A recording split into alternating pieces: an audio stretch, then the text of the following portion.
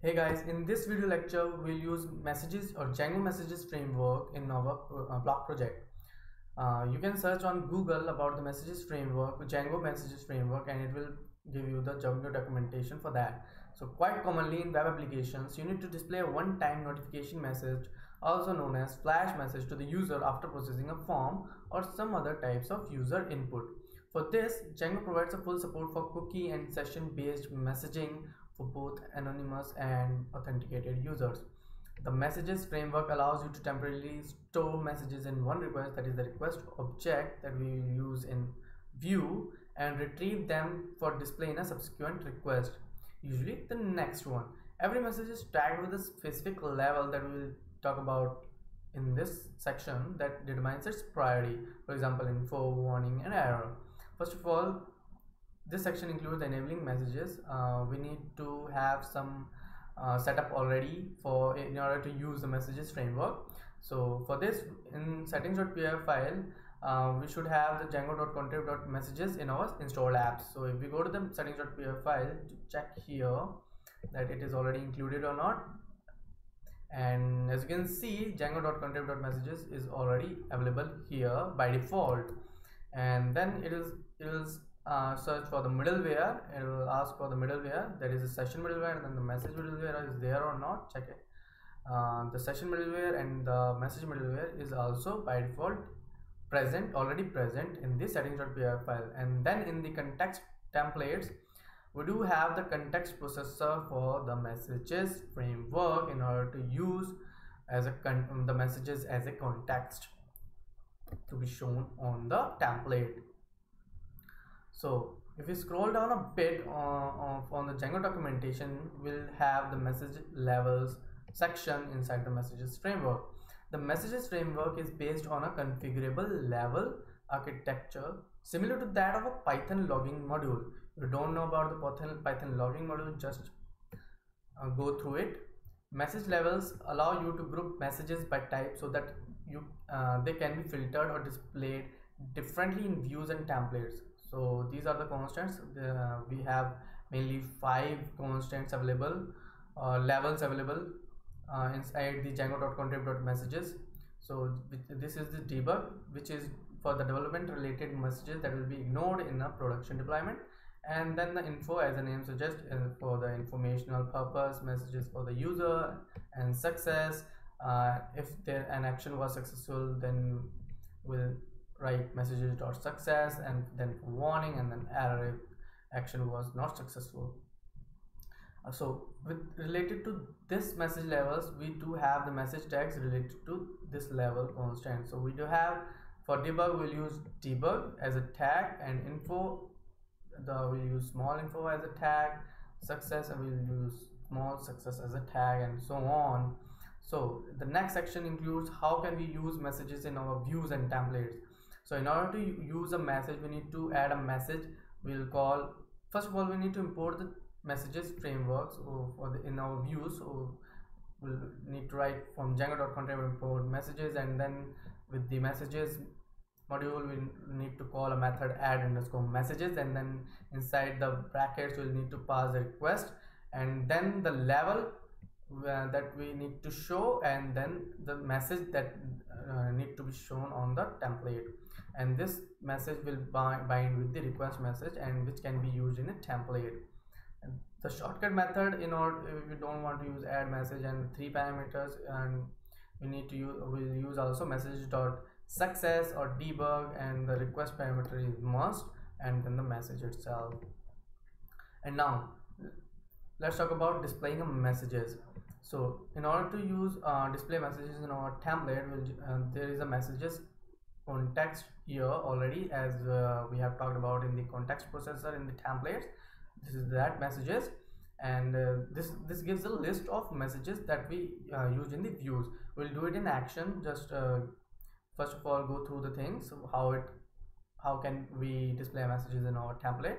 So we'll write class messages, and for message in messages, then we'll write list item if message or tags, and the class and the message context itself. We don't need to pass this context on the view. It is by default the Django provides. So So let's get into the code. Open up the Atom text editor and open up the views.py file, as we'll use our messages framework in our post create view, post edit view, and post delete view. But first of all, we need to import the messages framework using from django.contrib import messages. Just go to the post create view, where it is, and just where we are inside the request.method double equals to post, where we are redirecting to the post list view, we'll write just messages and we'll say success message should be the success message. And inside that, as usual, we'll need to include the request object and the message itself, and we'll say post has been successfully created. So we need to now display this message in our template. So where we are redirecting is into the post list view. So open up the post list template, inside the templates block, and just before after the block content, inside the block content we write if messages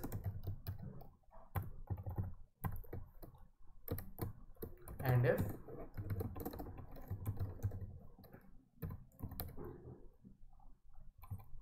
let's include it in the div section. We'll use the div section here, div class messages,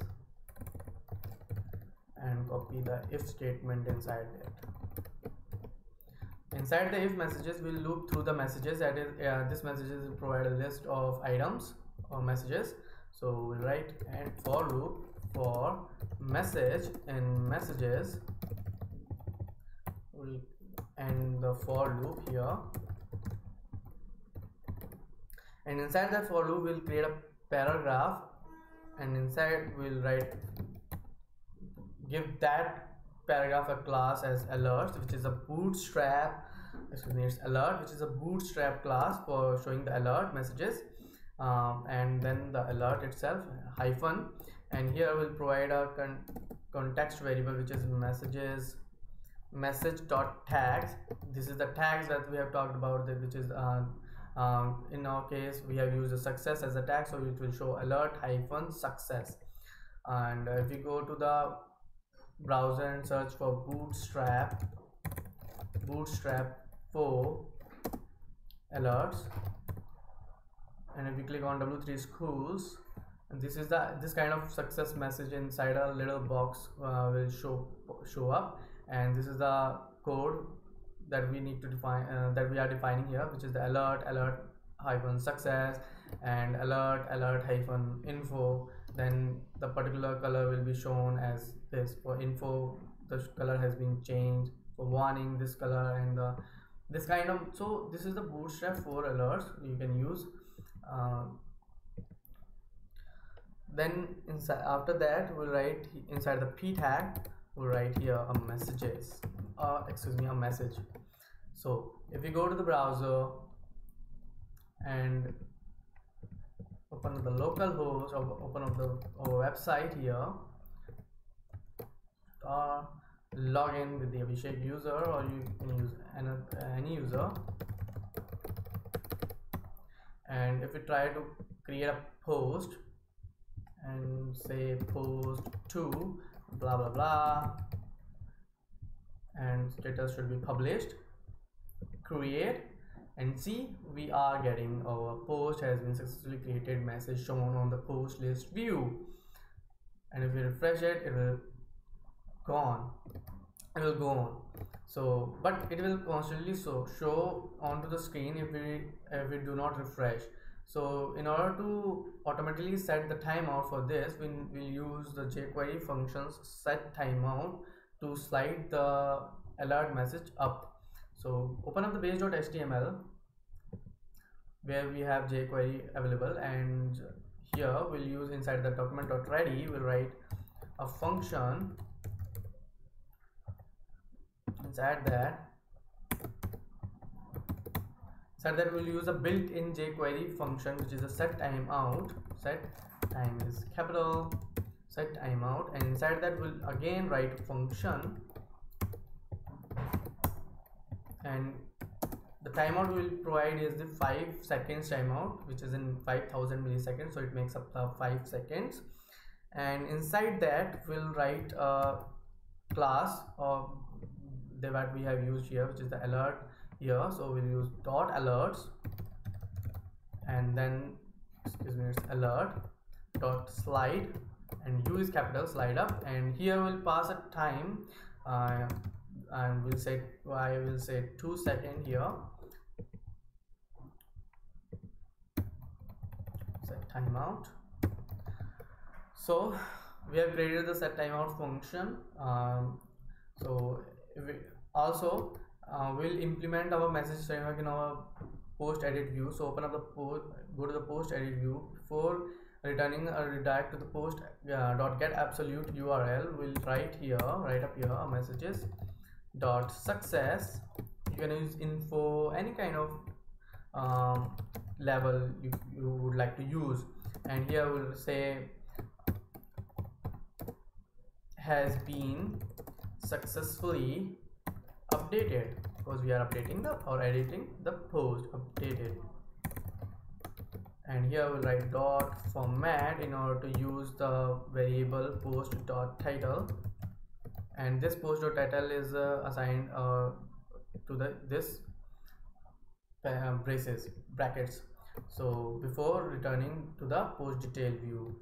So, and same we'll use in the post delete view just before redirecting. So we write messages dot, we'll say success again, post has been here, and request we'll write here, we can say info message, warning message, warning will give a request, and inside that we'll write post has been successfully deleted. So if we go to the browser and open up the post 2 and try to edit that, and we'll just say blah blah blah again here, and if try to update it, it will go to the post delete view, but it is not showing the things up. Why it is so? Because if we go to the if we go to the Atom text editor, we need to include as we are editing the post, it will redirect to the post detail view, but post detail view doesn't include displaying a message here as we did on post list view. So if we copy it, we need to copy it and paste it inside the post detail view as well here, and it will just show the messages. See, the message has now been the post 2 has been successfully updated. But as we are a professional web developer, so we need to do a smart work. So in order to use the code again and again, we'll create a snippet. So just cut it here from here and include it inside a block content. So inside the block directory, we'll create a new file called alerts.html, excuse me, and just paste the content of the messages here, HTML template here, and go to the post list template, and just out of the block content, just remove the messages here, and we'll just include inside include the HTML snippet we have created, which is block alerts.html. Inside the block, it must be inside the block content, and copy it and use it inside the post detail view as well. So if we go to the browser again and try to edit the post 2 again and say this is post 2, and if we choose the image american.jpg and update it, and voila, you can see post 2 has been successfully updated, and it will now go slide up as we have used the logic in the jQuery or base.html here.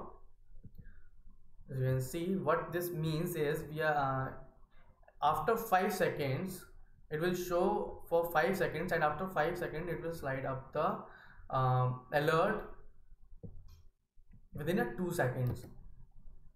So And now if we delete the post, this post, and I'll show you to delete this post. Okay, it will go to the post delete view and say a little color of the alert box has been changed for, as we have used the warning message, the post has been successfully deleted.